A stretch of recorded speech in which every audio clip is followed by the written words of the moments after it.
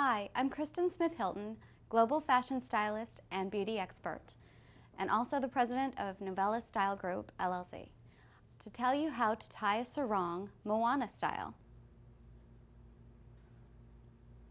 Every time that you tie a sarong, you're actually representing a different culture. So the tiniest of details are what make all the difference. For Moana style, you're going to start with the sarong, hold it at both corners, bring it behind your waist, wrap all the way over to your left side, all the way over to your right side, pulling both ends as tight as you can, and begin to gently roll the sarong until it is snug right at your hip bone. And that is how you tie a sarong Moana style. If you want to add a little flair, you can roll one side higher than the other, or you can leave it all one length. Again, I'm Kristen Smith-Hilton, and that is how you tie a sarong Moana style.